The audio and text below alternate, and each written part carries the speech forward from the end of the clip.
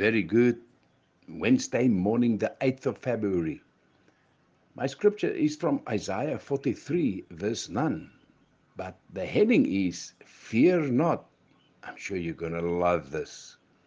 It goes, Fear not, for I have redeemed you. I have summoned you by name. You are mine. God's word through Isaiah tells us what kind of God he is. Granted, this prophecy was given to Israel, but logic applies it to everyone. He has redeemed those whom he has purchased and summoned by name are his. So, firstly, that has plenty of implications. We might read it as our obligation to serve him and depend on him to the neglect of our own sense of autonomy.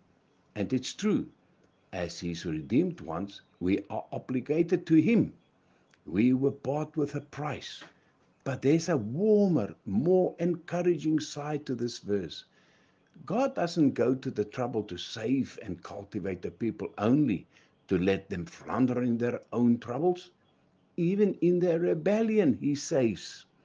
And secondly, think of what this means. When we pass through the waters, and we will pass through them, he will be there. When we walk through the fire, no matter how hot it feels, he will not be burnt, we will not be burnt. The Holy One of Israel is the Holy One of all he has bought.